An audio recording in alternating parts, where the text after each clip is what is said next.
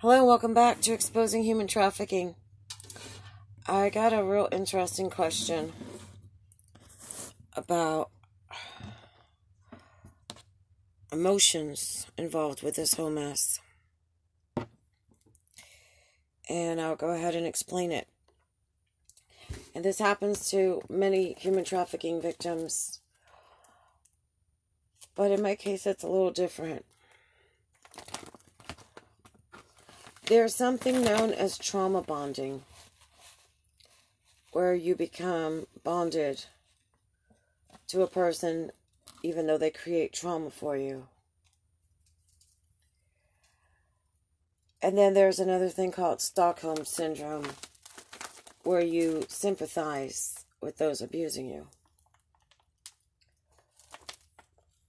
I don't think I ever fell into either one of those categories.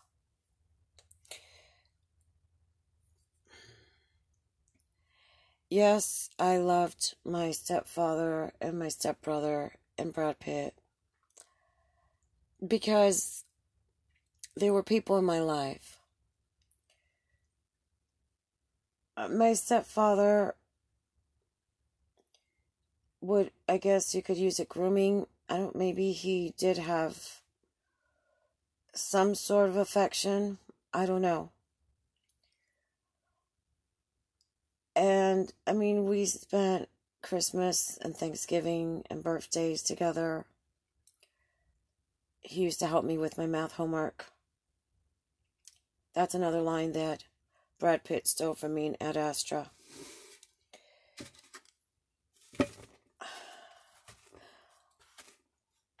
And he taught me to ride a bike. And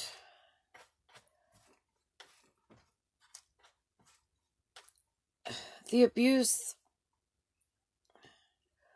was there, but then the niceness was there too. And he's all that I knew as a father. I grew up believing he was my father, and he wasn't. He was my stepfather. My mother hid it. So if you have a child, please do not hide their paternity. Don't think it's better to tell them later on, because it's not. It's devastating, because then you really are like, who am I after all? So when my stepfather started trafficking me and doing things to me at age 7 that I didn't understand, it was all confusing. And then when I got older and he was trafficking me, and I knew it was bad, but I couldn't get out because I couldn't leave my younger brother and sister. I knew my mother would not protect them because she hadn't protected me. And so I was trapped.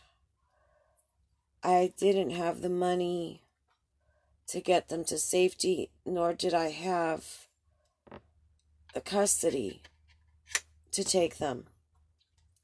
And I had already gone through the cops, and the cops weren't doing anything about it. So the only thing I could do was stay put and wait for them to grow up so that he would not abuse them.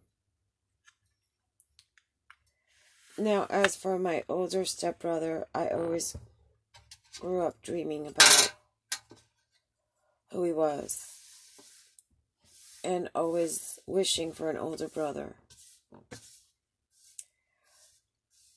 But after I found out what George Bermudez Jr. was all about, I got disgusted and I never wanted to have anything to do with him again. And I've told him so.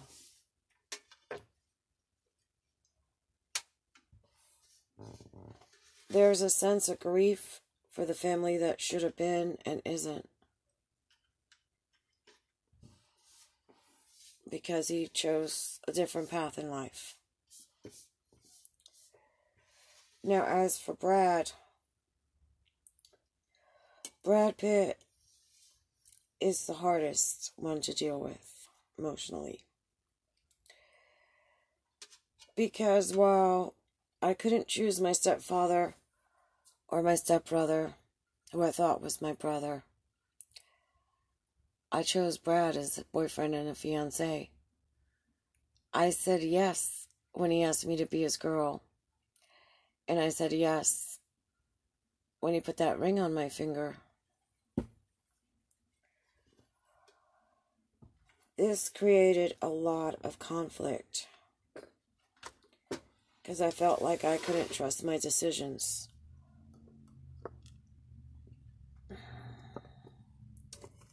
And this was someone I truly loved more than anything. And I believed in his dreams when nobody did. And I wanted the best for him.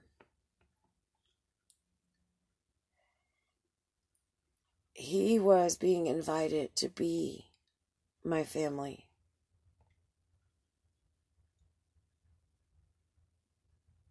And that's what made it all the more worse. Betrayal.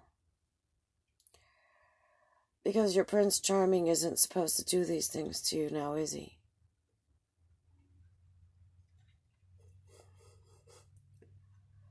Now, I have good memories of all of these people. And I have horrific memories of them as well. And when you hear me talking about past memories, that I was happy and in love or feeling love, that's because what I felt in my heart was genuine and real. Even though what was in their heart was deceptive and lies and cruelty. I'm not trauma bonded to them because I've put as much distance between them as possible. I always kept distance between them all once I knew what they were about. I put so much distance that I had to leave my house. So I'm not bonded to them. But many victims of human trafficking are. Luckily, I grew up, and I would say I really grew up in Puerto Rico. That's where I started dating boys in college.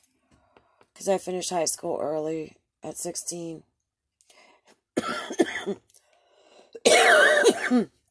And I learned what to expect from someone in my life that I'd chosen. Guys in Puerto Rico respected you. They called on you. They courted you. They gushed all over you. They sent poetry and flowers and candy and really put a lot of effort into a date. Not that they had to spend a lot of money, but they wanted to make sure that you had a good time when you were with them. That you were happy around them. And I kind of got a bit spoiled by being treated in a certain way. And once Brad told me that he had traded me for fame, it was immediately over. You didn't have to talk me out of that. But that doesn't mean I didn't love him. And as for the Stockholm Syndrome, I never had that. Because I was always running my mouth, and I'm still running my mouth, exposing these people and trying to get them put behind bars. But that's something that happens to victims too. I don't like to hate people. Hate is about darkness. I might hate actions, but I can't think of anyone that I hate. But at the same time, there are certain people that I will not allow in my life, period. And there is no redemption from what they've done. Having to turn over all these people and air out all the skeletons in my family's closet. It's kind of embarrassing. But then I remind myself that this is what they did, not what I did. And it needs to be out there so that this doesn't happen again to someone else. And to let people know how this whole thing happens and works. It's one of the best ways that we can stop this.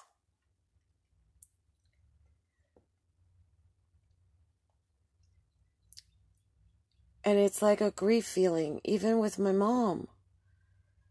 You know, I keep saying it. I feel like I became orphaned overnight.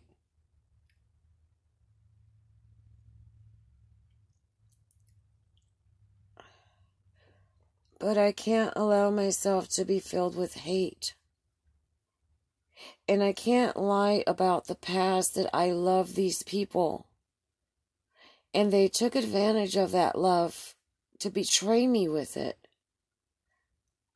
And it was nothing that I did wrong. They were just very opportunistic. And they probably set it up in the grooming process to do those things.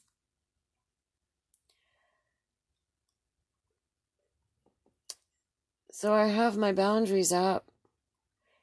And I only allow certain people into my life now.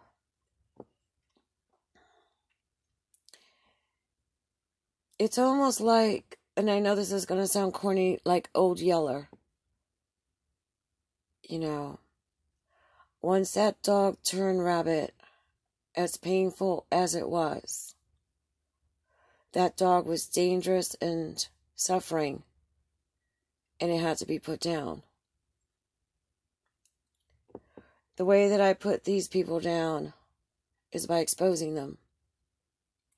Because that takes their power away. Because the more people know that these people are criminals, the more people are going to keep an eye out. And I have a responsibility to let it be known. And I'm not a violent person. I'm not going to go out and shoot someone or kill someone. That's not me. But I will expose them. And I will share everything that I know. Because knowledge is the real power. There's a very wise man that once spoke about these things. The conflicts of the heart. And the way he explained it just made perfect sense. It put the words to the emotions I had. And what he said was that he had someone in his life that he really and truly loved. But as time went on, that person wasn't good for him or good to him. And to protect his heart so that he could love again, he had to leave. And that just spoke so loudly to me.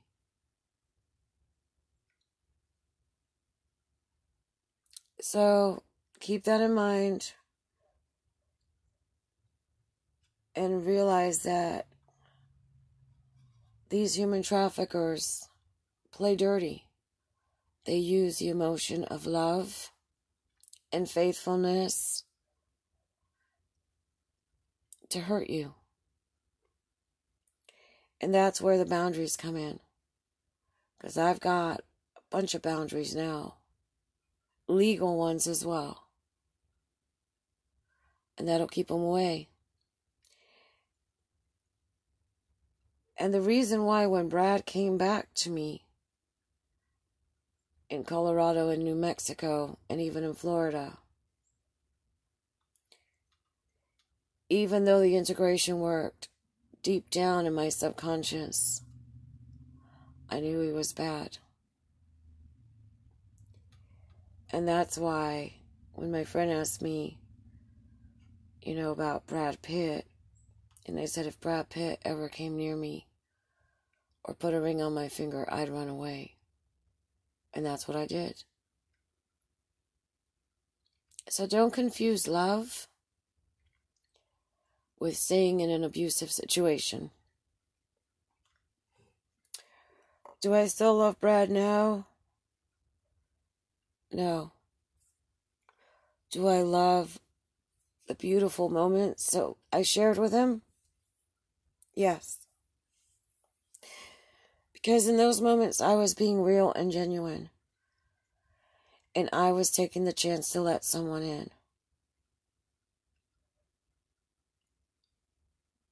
So he betrayed me. It's his mistake, not mine. And that hasn't kept me from loving anyone else. Because love is love. So I hope that clears things up. So give it a thumbs up. If you have any questions, comment down below. Subscribe if you haven't, hit that notification bell, and share, so that there's not one more victim of human trafficking. Thank you.